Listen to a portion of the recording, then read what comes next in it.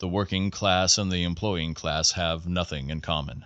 There can be no peace so long as hunger and want are found among millions of working people, and the few who make up the employing class have all the good things in life.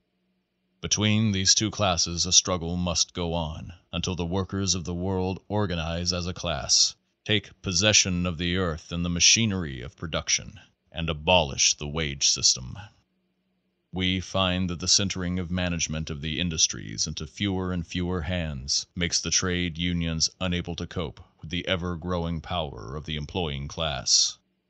The trade unions foster a state of affairs which allows one set of workers to be pitted against another set of workers in the same industry, thereby helping defeat one another in wage wars.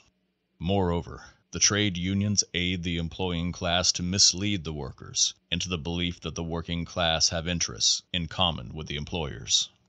These conditions can be changed and the interests of the working class upheld only by an organization formed in such a way that all its members in any one industry, or in all industries if necessary, cease work whenever a strike or lockout is on in any department thereof, thus making an injury to one an injury to all.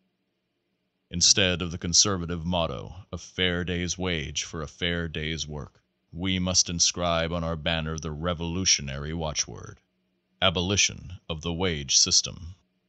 It is the historic mission of the working class to do away with capitalism. The army of production must be organized, not only for the every day struggle with capitalists, but also to carry on production when capitalism shall have been overthrown. By organizing industrially we are forming the structure of the new society within the shell of the old.